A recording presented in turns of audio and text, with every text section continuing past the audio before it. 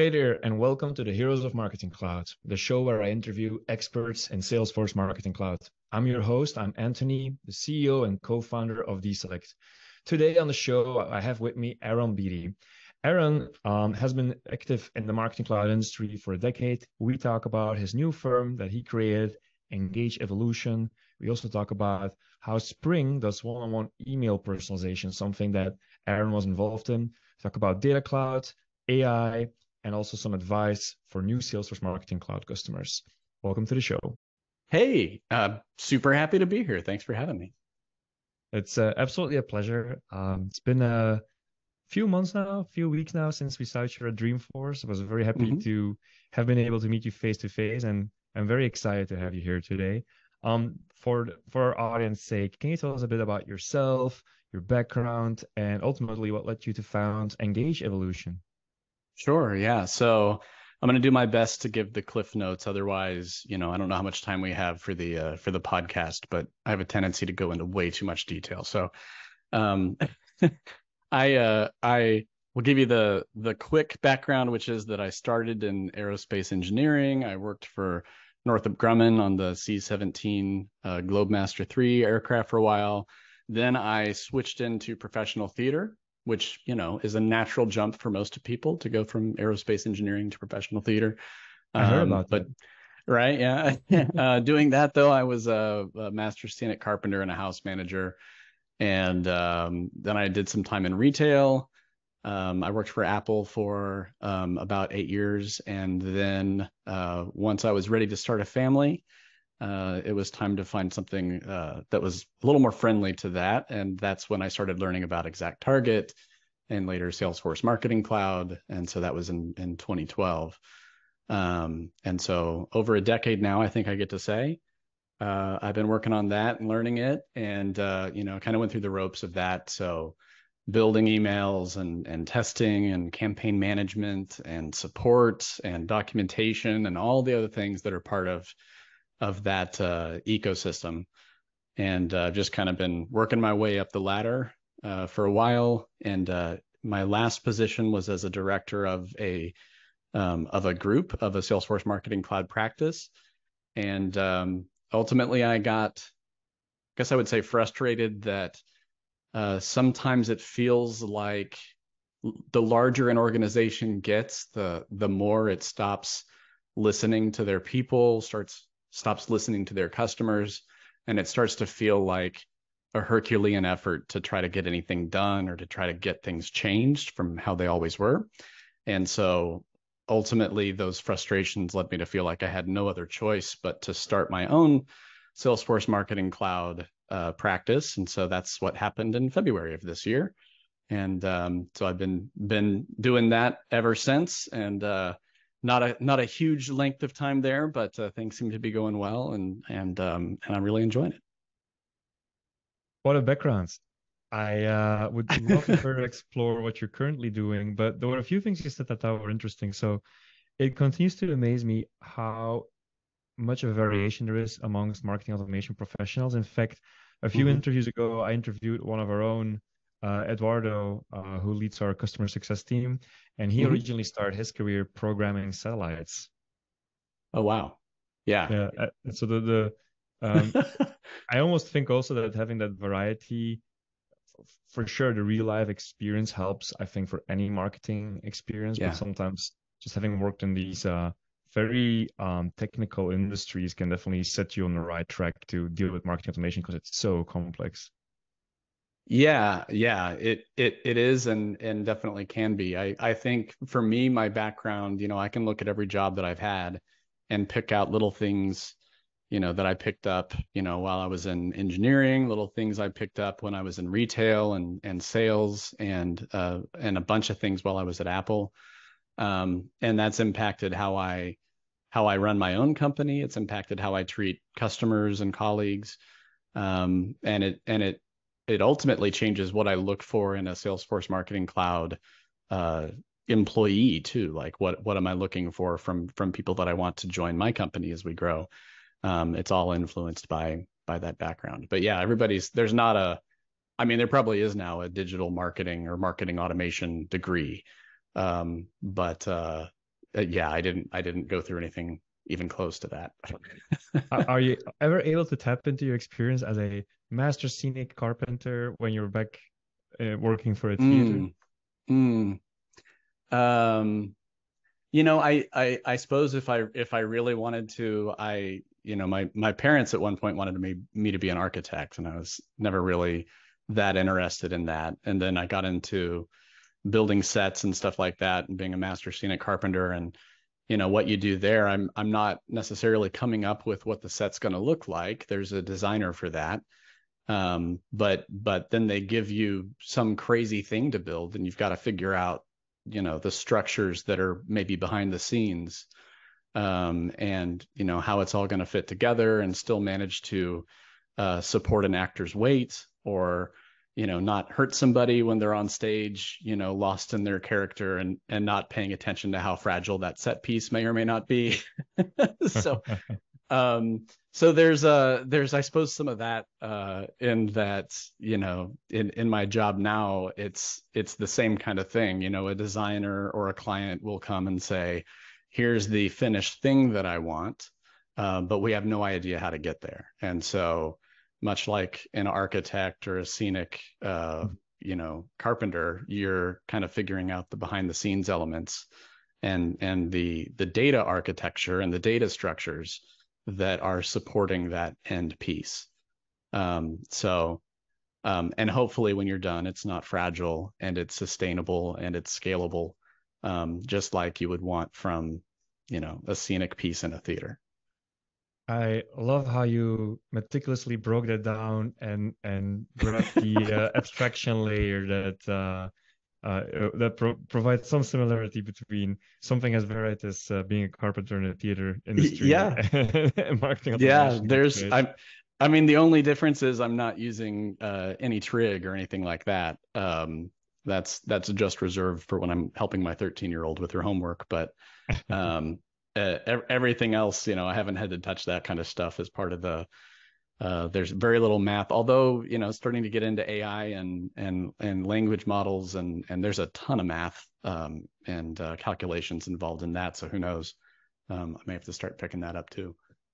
It's interesting that you mentioned that, because I was going to ask for Engage Evolution, the company you started relatively recently.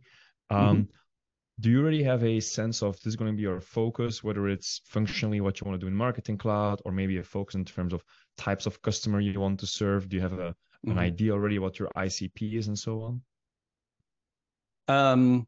So yeah, I mean, we are founded as a Salesforce Marketing Cloud partner, and really focused in on that whole suite of software. So that will, I'm sure, change. And, if we leave it up to Salesforce, I'm sure it will change names another 3 or 4 times just in the next year. But, so that's, what used to be Pardot, what used to be ExactTarget, and Data Cloud, and all the other pieces that are part of quote unquote Marketing Cloud is where we focus. And as far as verticals, I got a lot of advice when I started that I really needed to focus in on a vertical, like pick your lane. And I felt like that was good advice, and also really difficult advice to follow, because I have a lot of friends working in a lot of different industries, and I'd like to be able to help them out kind of wherever they are. And if they're using Marketing Cloud, odds are I have some kind of insight or best practices into at least what I think they should be doing with their platform. And so, right out of the gate, I had, financial services clients, I had nonprofit, I had some commercial. And, as long as you can speak the language of those different verticals, the solutions can have a lot of similarities. It's just the kind of code switching you're using in your language to discuss it. So are you talking about subscribers? Are you talking about constituents? Are you talking about fundraising? Are you talking about development? Are you talking about sales? And there's a ton of overlap on all those different kind of code words that those different industries use. But at the end of the day, the solutions in Marketing Cloud are going to be largely, based on the same structures and platform capabilities that you have on any vertical. So That's a long-winded way to say no. I haven't really landed on a single a vertical, and as a startup, it's going to be hard for me to say no if somebody wants my help because they're Sure. in, not my core vertical or whatever. So No, that's kind of how it's played out so far. and vertical could have been part of ICP, but I also know there are some who have an affinity for a certain segment, like enterprise, Mm-hmm. mid-market. So that's also Oh something I yeah, that was. too. Yeah, and it tends to be, I guess, smaller and more mid-market, but we have a couple of pretty large clients with some pretty complex setups. And a lot of times the solutions are still kind of the same. I mean, the focus, is always going to be in terms of, at least in terms of Marketing Cloud, like how do you set this thing up in such a way that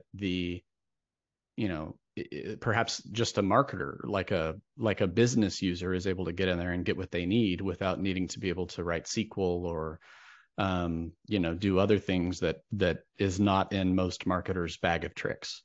And so, there's, Yeah. as there's a variety of products out there that help with those kinds of things, and services that help with that kind of thing. But it's also from how you structure and architect the entire solution has to be, I think, from that point of view first. How do you make it easy to use because of the inherent complexity in the platform? Yeah, absolutely. Although I will say I'm grateful for that complexity. If not for it, our company would probably not exist. Right. Yeah. But Yeah. jokes aside, we have. I mean, I understand. It really resonated when you said there are code words for certain industries. Yeah. So, for instance, when we talk with insurance companies, they'll be more likely to be talking about whether it's a direct model, an indirect model, cross sells of policies. Mm-hmm. Um, Whereas if you talk with maybe higher education, you're talking about advancement programs. But Mm-hmm. ultimately, what we do, for instance, is a horizontal, and it's just finding those code words and relating to it. And I almost feel sometimes that, and this might be interesting for those who are listening, who are considering or already partnering with Salesforce. When you're partnering with Salesforce, there's a lot of guidance on being vertical specific. However, I feel that's more because that suits Salesforce very well, because they're at this scale. If they want to Right. significantly capture TAM, they have to have that whole super vertical focus, specific narrative.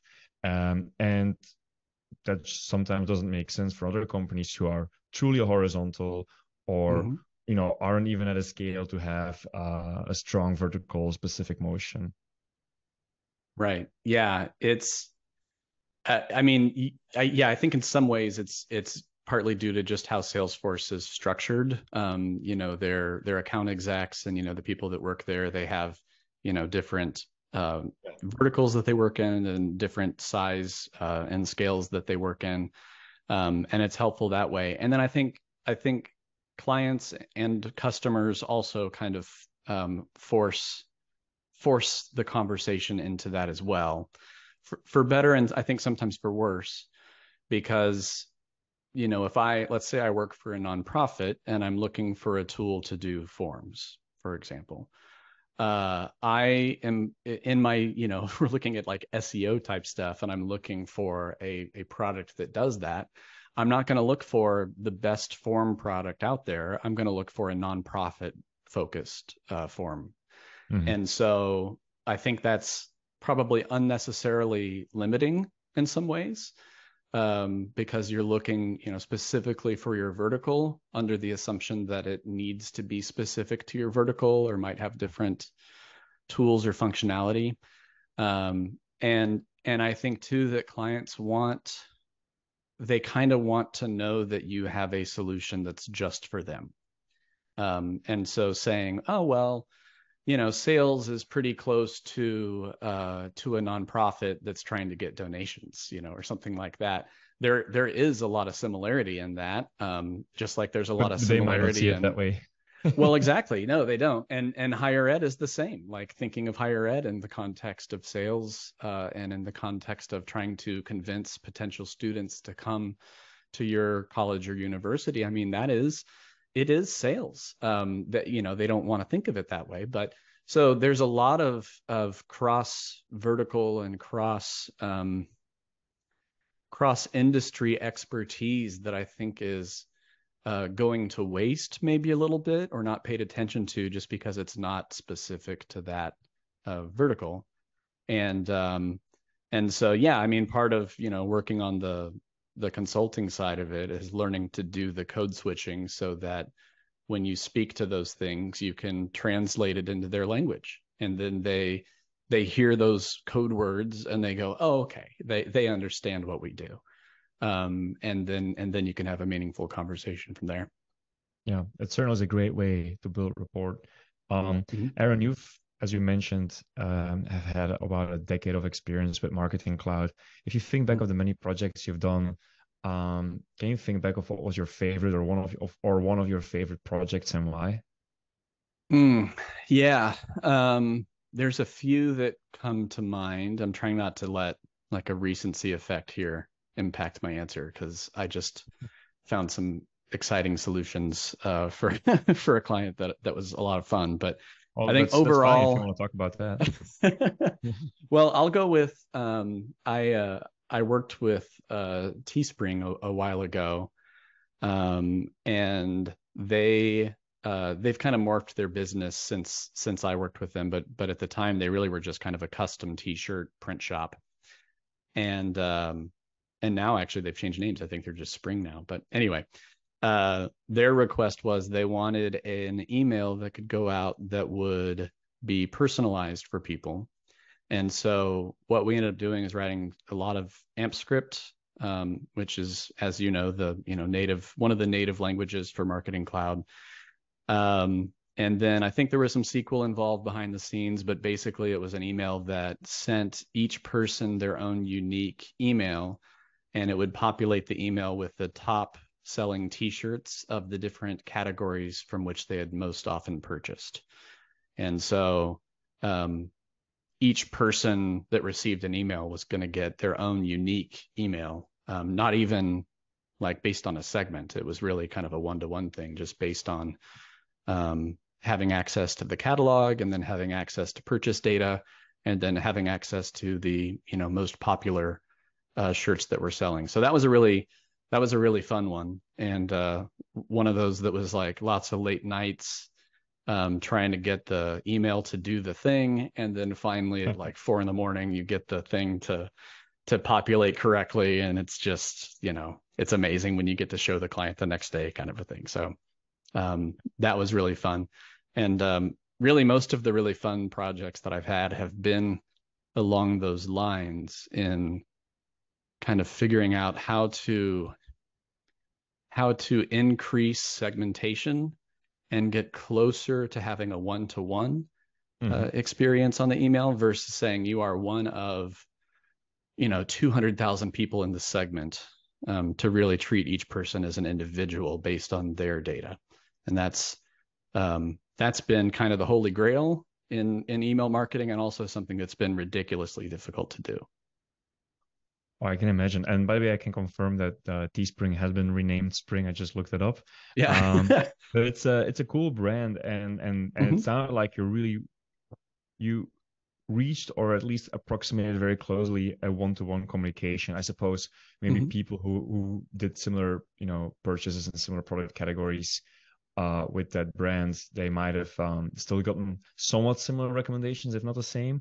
But share with us, like, why were the all-nighters necessary? So what were the bottlenecks in getting to that vision of one-on-one communication? I think probably part of that is just my I feel like there's probably a bit of imposter syndrome there, in that when I go to develop or build something, I feel like, well, I'm like a junior developer, like a junior engineer. Like I can get by, I can make it work, but it tends to be a lot of trial and error. Like, you write the code and it comes close, it almost does it, or it just gives you error after error, and you just can't get to the point where it's actually making it all the way through and displaying a preview properly. So So I think for me, it's a lot of that. And who knows, maybe your most experienced engineers and developers are exactly the same way. But I envision somebody in my mind's eye, like a really experienced developer, just sitting down and just from their brain directly into the code, and they just write the exact code, and then they hit, send, and it's perfect. Like that's in my brain. That's how somebody that really knows what they're doing would do it. And for me, it's lots and lots of trial and error. And so that ends up being late nights working on stuff. And by the way, not working late because it's there's like a deadline that needs to be hit, but mostly because I'm like in the zone, like I'm making progress. I'm really close to getting it, and I'm having fun doing it. And so I lose track of time, and then I look up and I'm going, oh, it's time for my daughter to wake up and get on the bus, or So it's more from that, just like being like really focused in on something until you crack it. Oh no, I definitely recognize that feeling. I don't do any coding anymore these days, but in the early days for DESelect even I did. And it's definitely a good medium to enter that state of flow, as psychologists would call it. And I do think, by the way, as a a little side note, I do think even the best engineers have to do this kind of trial and error. There's something just Oh yeah, code sure. that works organic. I don't think anyone can just A to Z type out a whole piece of functional code. That would be probably like a freak of a person. Uh,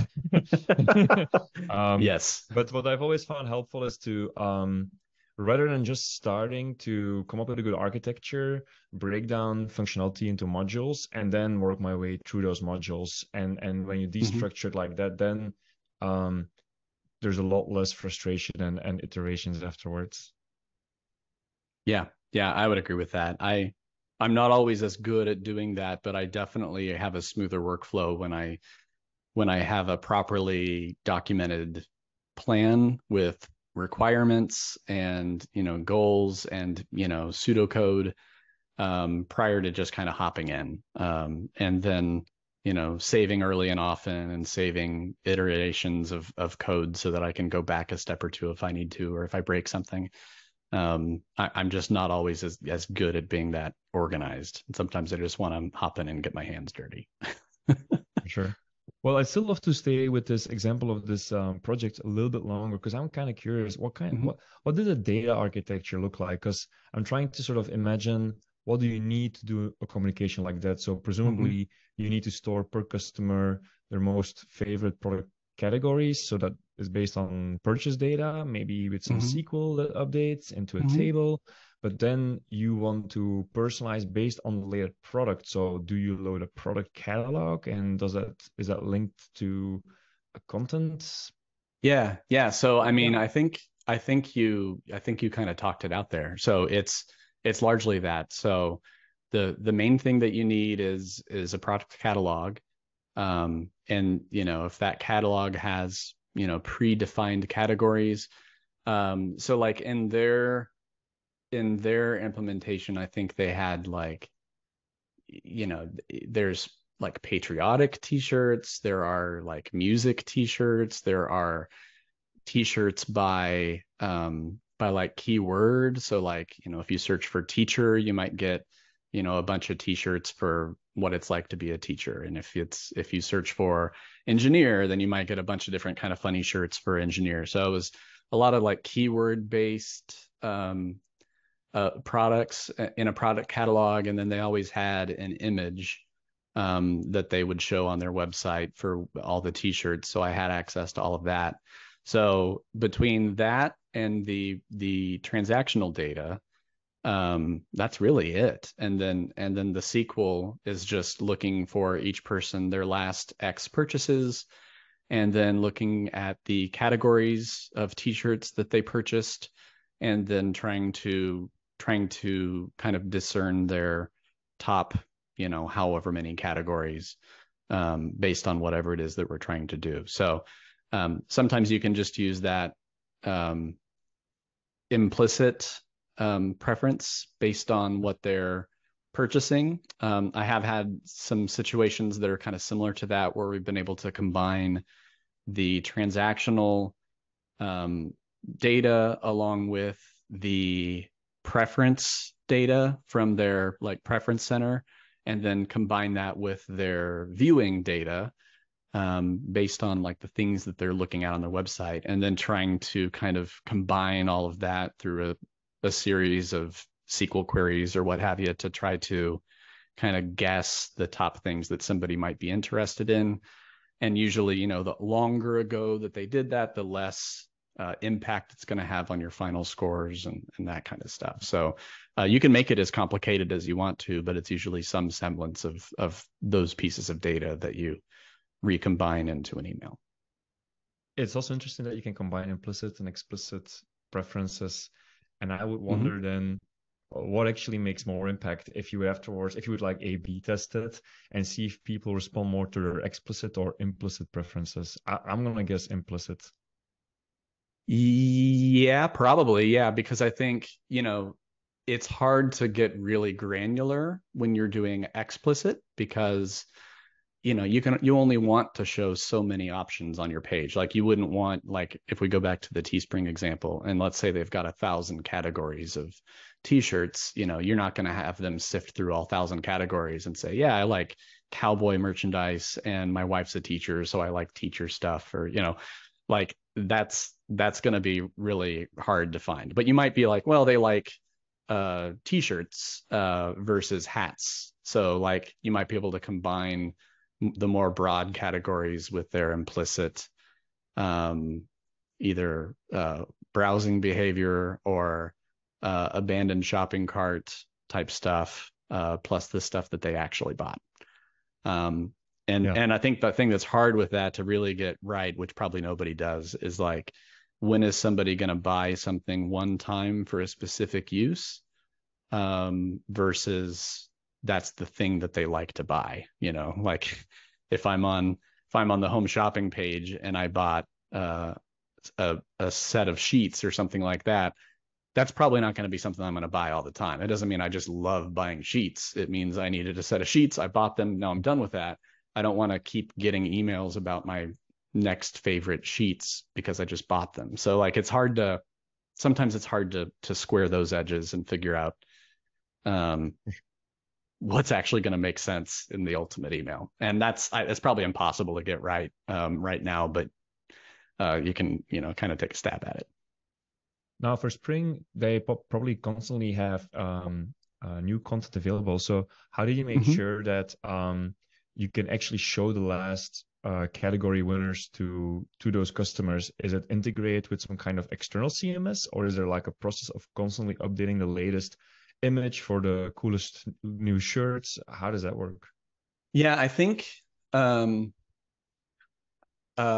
been a hot second. So I don't remember all the details for them specifically, but generally speaking, you know, if we're looking at top products, you know, it's likely not going to include anything that's brand new because there needs to be data to support that it's a hot product, meaning enough purchase history or whatever to say, okay, this is a thing that people like.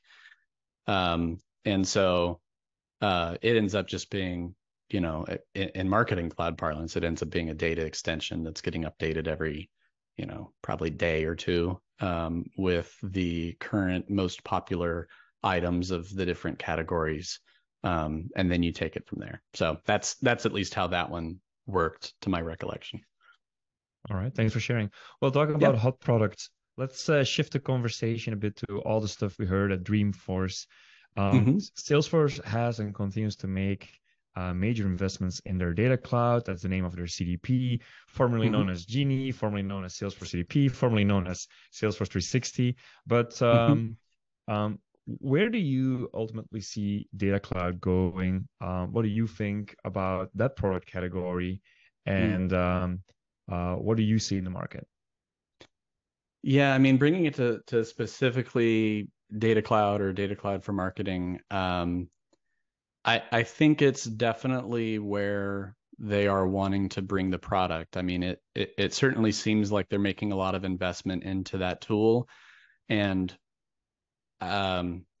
I hate to say at the expense of like Marketing Cloud engagement or something like that, but it does kind of seem like a lot of the energy and, the new AI-based tools and, marketing GPT and all that,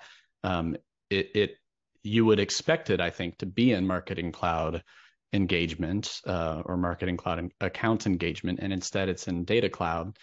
So definitely they're making a push to make that platform really attractive, and announcing that you can now get what amounts to a free trial of the Data Cloud and kind of taking a look at it, basically giving people their first taste is free for that. The downside to that product right now is that it's not an inexpensive license, and it at current is really, it seems to me like it's mostly a way to solve for how difficult it can be in Marketing Cloud to get segments. And so it's a way for Salesforce to sell a product to make that part of another one of their products a little easier to use. But they are, rapidly advancing the capability of that tool. And I think the kind of end user, the way that it's being framed is more, you've got your CRM data, but your CRM data isn't everything. You've also got data on the web, and you've got data based on your social networks, and you've got data from all of your advertising. And so you've got all these pieces of data in addition to CRM, and that's a place where you can bring it all together and create profiles and kind of flatten the data, and then activate it through journeys or through let's see what it's called now, Marketing Cloud Personalization, or back into CRM. And so I don't know. I'm really torn on it. I think it's going to grow into a thing that's going to be really attractive for folks, but it's a little bit of a hard sell at the moment for at least most of the smaller organizations. It's a pretty big lift. Oh, that's fair, I think. And for those more well-versed in the Salesforce ecosystem, we all know that Salesforce's platform really consists of often different infrastructure, different databases because of the acquisitions it has done over the years. What I do find exciting is that there's going to be, well, hopefully will become a common ground for all these platforms, which will make integration a lot easier, if not just completely unnecessary in case of certain capabilities. But I think there's still some way, there's still some road to be traveled before we get there. Yeah, I think so. I think for those of us that rely on this ecosystem for our livelihood, it's still an open question for where we should be investing our time and effort, and training and certifications and all that kind of stuff. Like where are things headed? It definitely, just based on the things that Salesforce has been saying, it definitely feels like Data Cloud is one of those areas where, to your point, it's a common ground for development, and the newer stuff is all coming out of that same platform. So I think that's where things are headed. But man, there's just so much existing technical structure and debt in all of these other tools that for Salesforce as a company, I don't know how they begin to bring all that stuff together, but yeah, I think that's going to be an important part of their strategy. Absolutely. Another thing we heard a lot about at Dreamforce is AI. It was kind of hard to escape that phrase. You already alluded to the phrase earlier at the start of the conversation, although maybe you were rather referring to your personal use of AI. I'm not sure. Yeah, I mean, it's definitely right now. It's definitely the buzzword du jour, right? And my standing joke was like, walk around and go, "Who's Al? Why does everybody keep talking about Al?" Yeah, I mean, yeah, it's inescapable. It's definitely blown up, obviously, in the last year with ChatGPT, and then all the other tools that have come around as a result. I am of the opinion that I think it will get us to a place where we can really do that one-to-one marketing engagement. And I think it's really going to expedite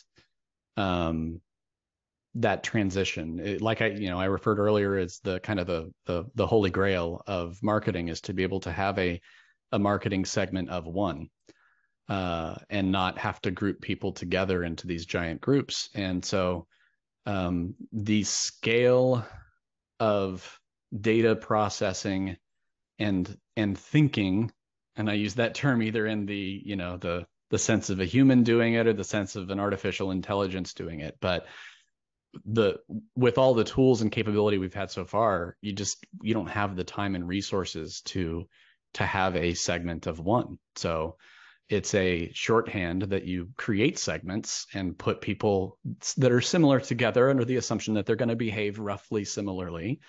And I think we're just going to be able to get to the point where it's literally just, this is marketing for Aaron Beatty. And it's based on what we know about Aaron Beatty and what we know triggers him, and whether he's on his phone on TikTok or Facebook, or whether he's on email, and we know he's taken these steps and these actions, and what's going to be the next action that's going to be most likely to get him closer to our goal. And so I think we're going to get there pretty quick, and that'll be really, really great from a marketing perspective, and as a consumer perspective, really scary. Because as good as marketers are and as good as algorithms are at pushing our buttons, it's just going to get better or worse, depending on how you look at it. And so that's going to be really interesting to see that happen, and from the marketing perspective, be part of making that happen.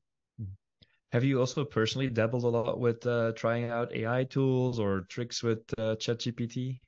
Yeah, I mean, I definitely, I alluded earlier to being kind of probably imposter syndrome, but just kind of feeling like a junior engineer in some cases, and having a tool that can help me proofread, that can help me write code faster than I can on my own, or faster than I can with a quick Stack Exchange search or Google search.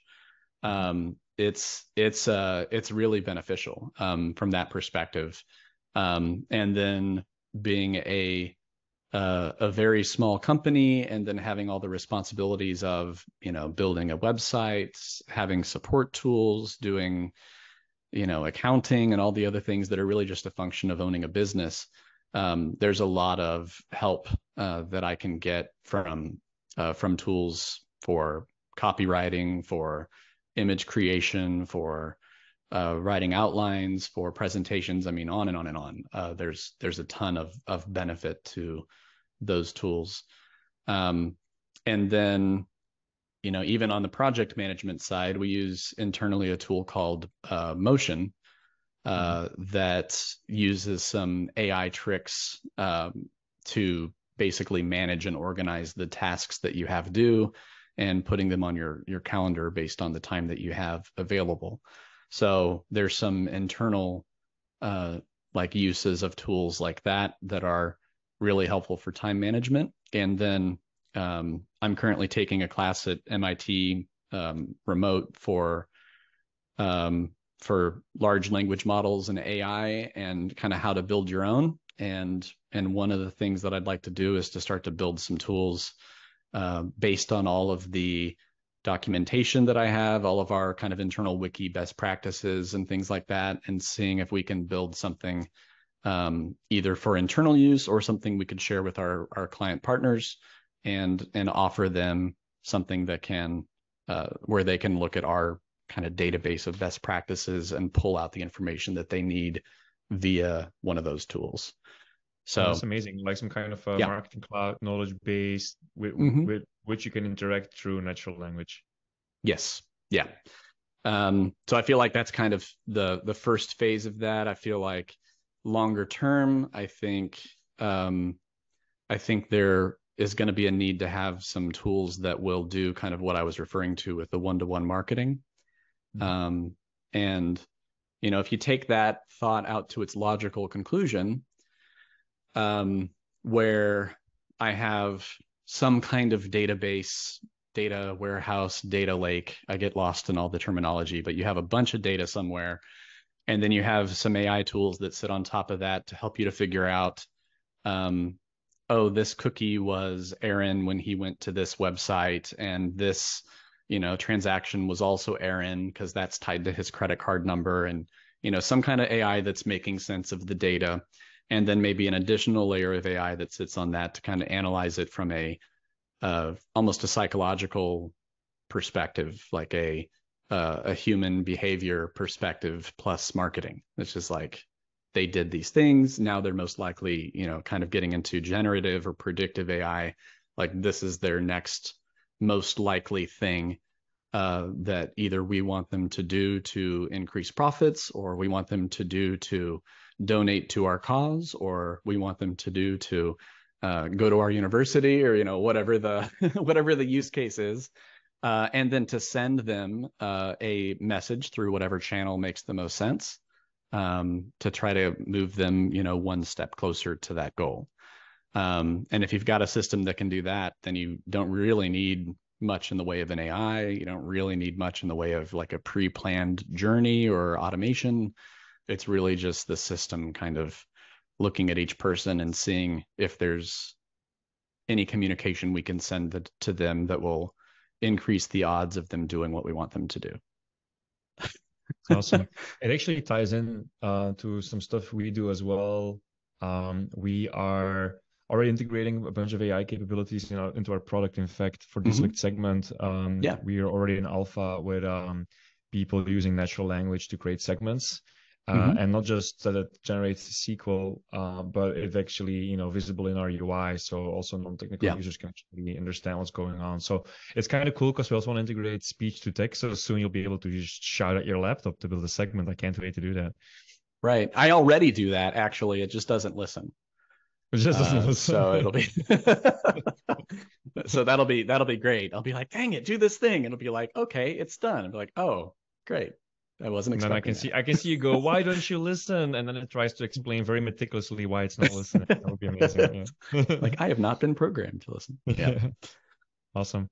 But one thing that's also interesting to me is doing more campaign planning and optimization. That's what we're doing with Engage 2. People are using it now to plan their campaigns, making sure their segments are not being over engaged with or oversaturated. So it's actually marketing frequency. But we're now also introducing not generative but predictive AI there to allow people to still set rules, but to also let the system come up with an ideal send volume per contact. And then even beyond that, thinking about maybe the marketer opens the platform and we can just go, hey, great job on all those campaigns, but did you know this specific audience is underserved? And then one, these are their commonalities, and then two, these are recommendations that we would give to you to do campaigns around. Like do a campaign around this product category, you'll probably have this kind of response. So we're not there yet, but I do think that's a really exciting vision to work towards, and I think that's a bit the future of marketing.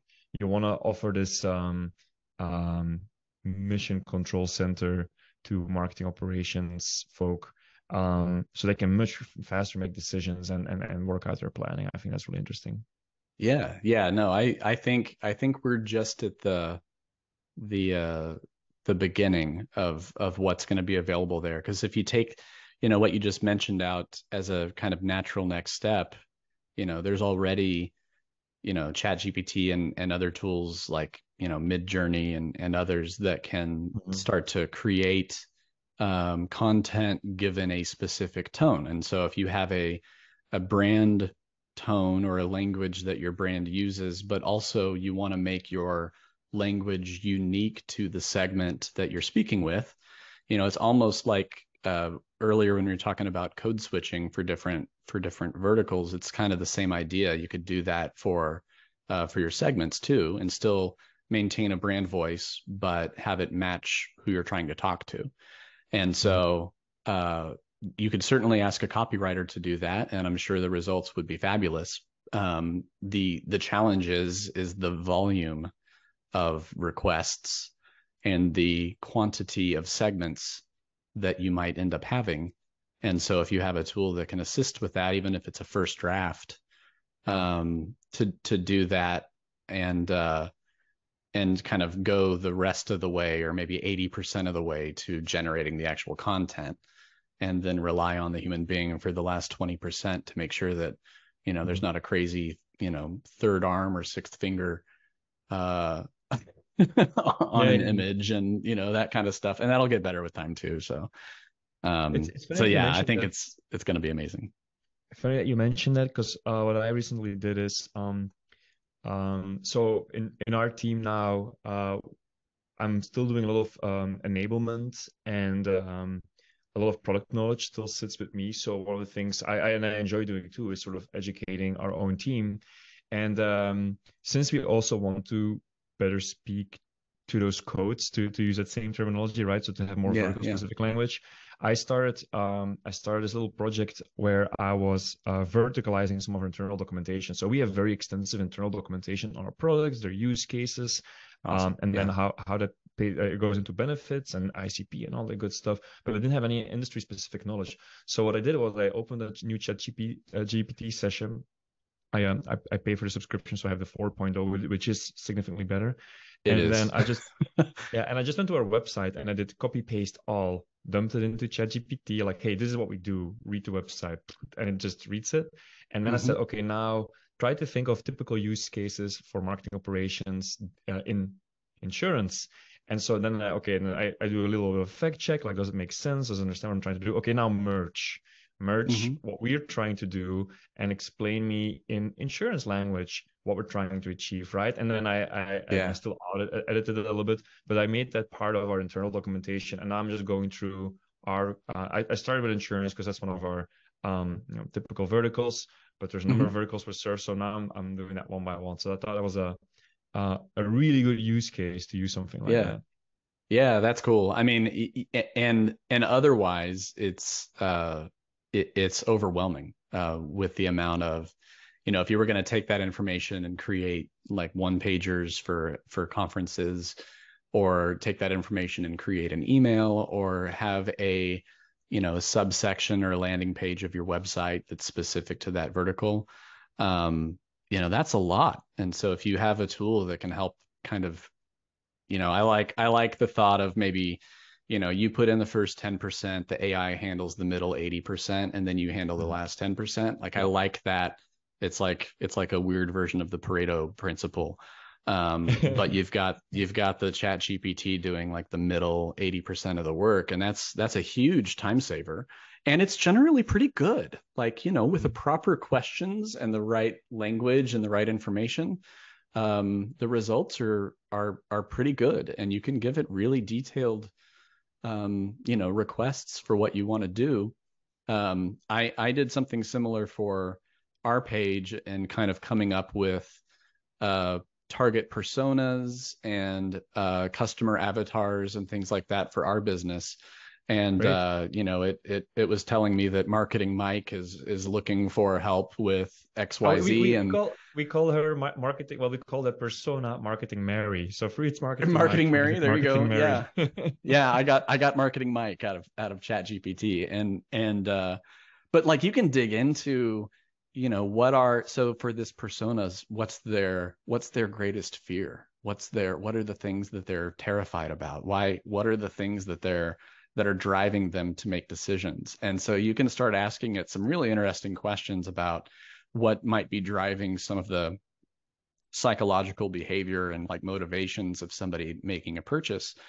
And it's hard to know whether the results are accurate, or whether they're true to somebody's like psychological needs. But when I read it, I'm like, okay, yeah, I mean, that sounds right. Like, I can see myself in that person's shoes and think, yeah, I'm scared to fall behind in technology, or I'm scared with joining with a partner that's going to just take my money and run, or they're going to they're not going to give me the service that they promised up front. And so, it'll lay all that stuff out, which you can then turn into marketing, and kind of target those behaviors and those thoughts with we're going to solve those problems, and not just here's our product, here's what it does. Because most people don't buy stuff that way. So yeah, it's cool. It's an amazing tool.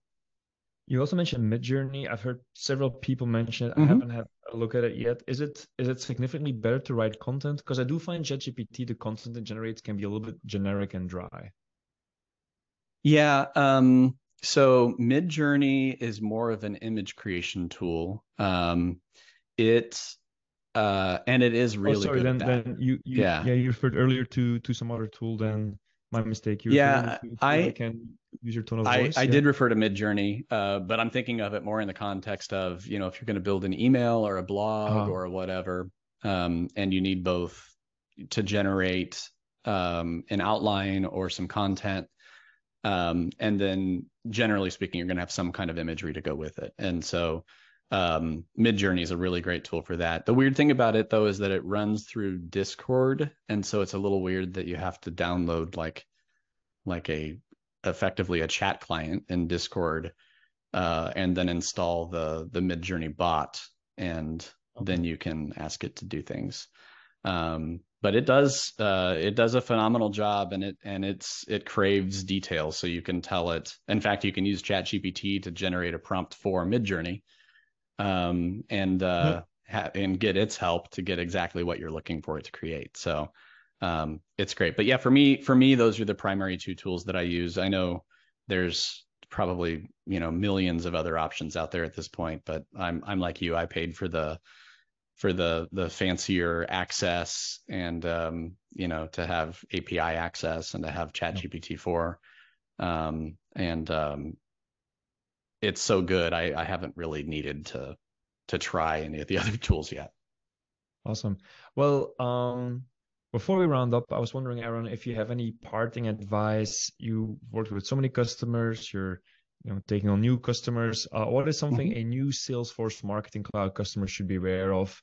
What are some good advice you can give to avoid some common pitfalls?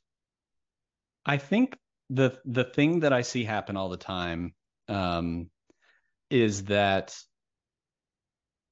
a lot of times a client, a customer will be looking to replace their CRM and build out Marketing Cloud and do all that kind of all at the same time. Like they get a nice big budget or grant or whatever to go build this thing out.